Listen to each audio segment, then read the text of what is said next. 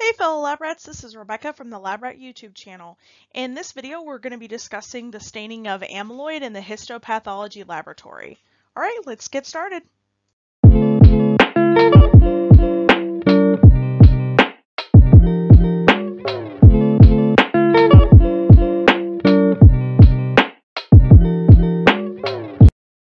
So amyloid are abnormal fibrous protein deposits in both tissues and organs in certain pathological conditions.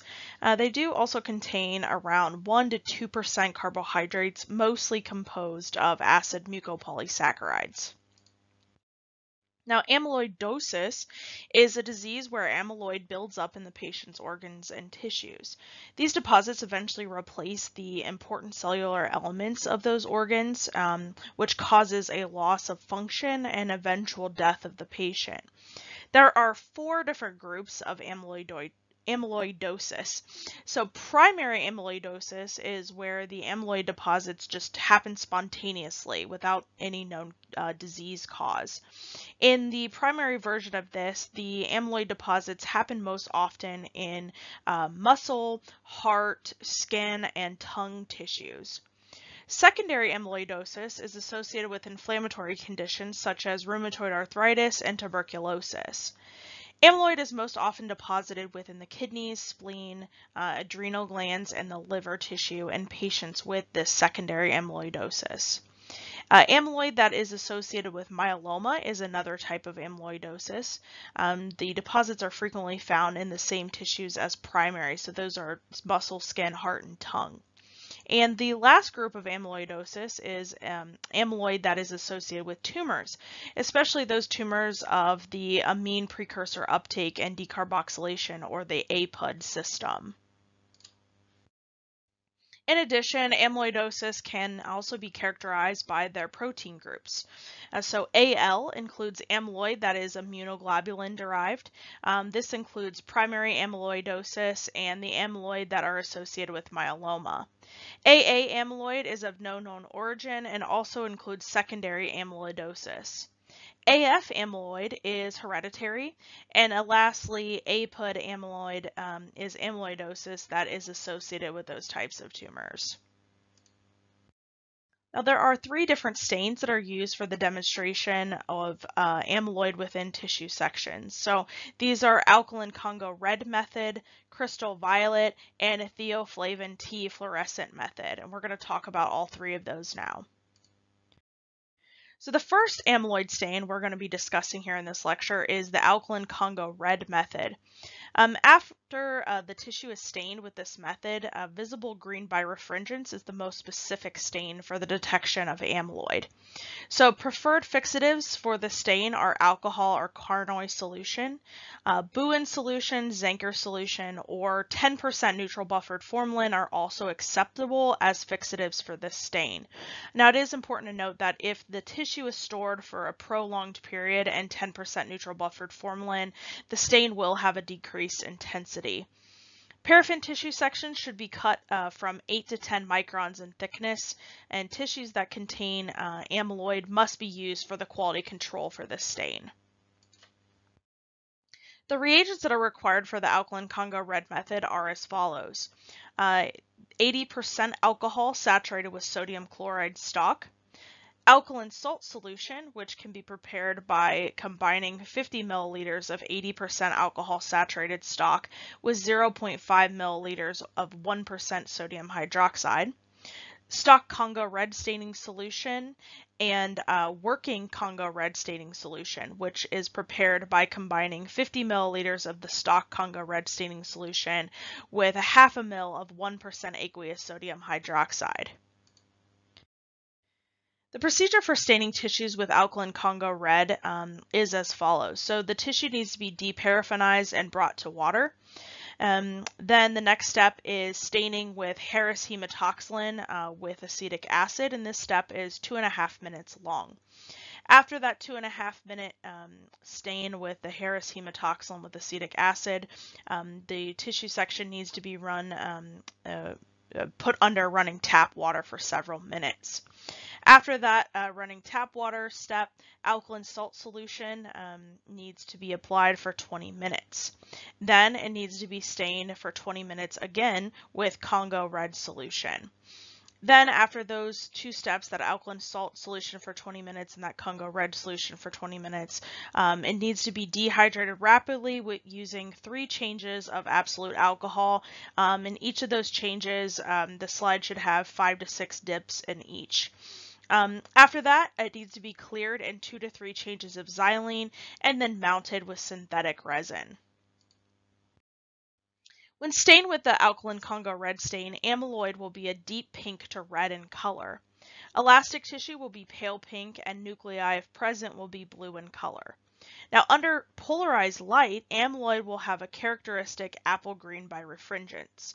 So the tissue must be cut between 8 and 10 microns in thickness for this, as I've already stated. So if the tissue is cut too thin, there will be faint red colors instead of that apple green birefringence. And if too thick, the tissue will show a yellow birefringence and color. So thickness is very critical here. Now, the photo on the left-hand side of this slide shows a colon tissue section that is stained with the Congo red method. And recall, amyloid will be a deep pink to red in color. The amyloid is visible here in this section. So this is the amyloid here, that deep pink to red in color. The photo on the right-hand side shows the same tissue section, this time shown under a polarizing microscope. So remember, amyloid is going to show that apple green birefringence under the polarizing scope with the Congo red stain. It's very noticeable in this photo, so all of this is the amyloid here. Super noticeable using that polarizing microscope. Now, the next stain for the detection of amyloid deposits is the crystal violet stain.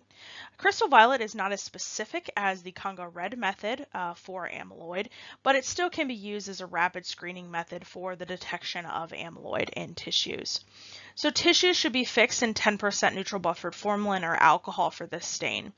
And the paraffin tissue sections need to be cut 10 to 12 microns in thickness. Any tissue that contains amyloid can be used for the quality control or QC for the crystal violet stain. The reagents needed for the crystal violet stain are a stock crystal violet solution, which is prepared by combining 14 grams of crystal violet with 100 milliliters of 95% alcohol, a working crystal violet solution, which is prepared by combining 2 milliliters of crystal violet stock solution, 60 milliliters of distilled water, and 0.2 milliliters of hydrochloric acid.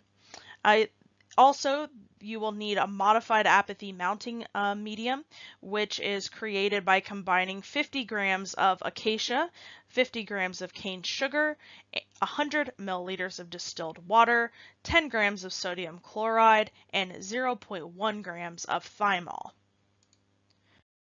To perform the crystal violet stain, tissue must be deparaffinized and hydrated in distilled water. Tissue sections then need to be stained with crystal violet solution for a 5-minute period. After this point, you want to check the QC slide and make sure that it is properly stained. If it needs stained longer, you can do it at that point in time. You'll determine that based on the QC. Then the sections need to be rinsed in tap water and mounted with the apathy mounting medium.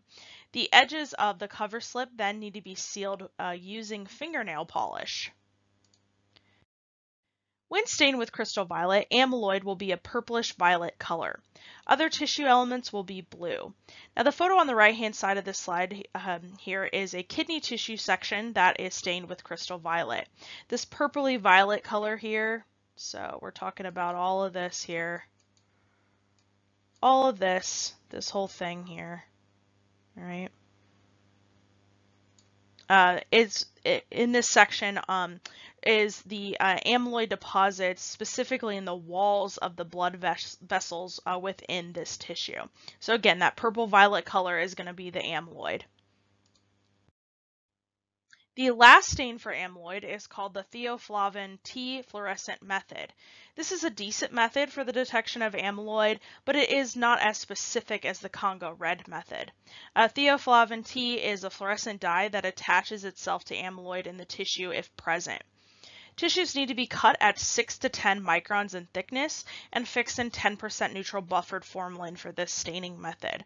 For quality control for this stain, any tissue, of course, that contains amyloid can be used. Reagents for the theoflavin T fluorescent stain are 1% theoflavin T solution, and this is prepared by combining 1 gram of theoflavin T with 100 milliliters of distilled water. 1% acetic acid, which is prepared by combining 1 milliliter of glacial acetic acid with 100 milliliters of distilled water, and Mayer hematoxylin. To perform the theoflavin T fluorescent stain, tissue needs to be deparaffinized and hydrated to distilled water. The tissue then needs to be stained with Mayer hematoxylin for 2 minutes, and following this step, it needs to be washed with water for around 3 to 5 minutes. Next, the tissue needs to be stained with filtered theoflavin T for 3 minutes, then rinsed with distilled water. The tissue then needs to be differentiated with 1% acetic acid for a 20-minute period. After this 20-minute step, it needs to be washed in running water for 2 minutes and then blotted dry. And after it is properly blotted dry, it needs to be mounted using a fluorescent mounting medium. Amyloid will be yellow to yellow-green fluorescent under fluorescent microscopy when stained with the theoflavin T fluorescent stain. The photo on the right-hand side of the slide shows a kidney section that has been stained using this method. The amyloid deposits are clearly visible here as this yellow color. All right, so these are all those amyloid deposits within that kidney. All right, so this is it for our lecture on staining amyloid in the histopathology laboratory. If this video helped you out, please give it a like and please consider subscribing to my channel for more educational laboratory content. And as always, if you have any questions regarding this lecture, please leave them in the comments below. I'm always happy to answer them. All right, until next time.